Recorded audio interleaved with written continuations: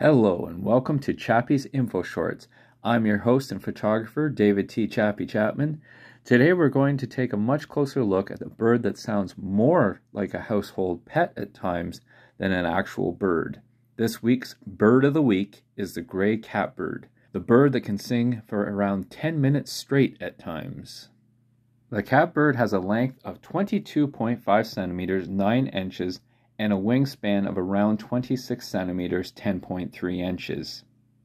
They range across all of the southeast and northeast United States during the breeding season, except for mid to southern Florida, where they generally only spend winters.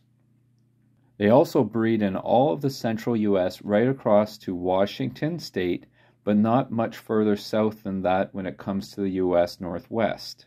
They also breed in southern BC, across the southern prairies of Canada, southern and central Ontario across to the southern Maritimes. In the winter, they can also be found in eastern Mexico. Their habitat is typically tangled thickets, woodland edges, shrubs, brambles in both rural and suburban areas. They nest in dense shrubs and thickets, often with a lot of tangles.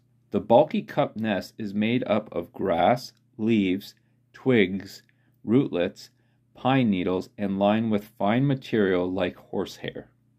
The female incubates on average around 4 eggs, sometimes as many as 6 in a nest that is typically found 2 to 10 feet off the ground. The eggs are a darker greenish blue in color. As for the gray catbird's diet, it consists of a variety of insects such as ants, moths, spiders, grasshoppers, and beetles. They also love their fruits like cherries, grapes, and more.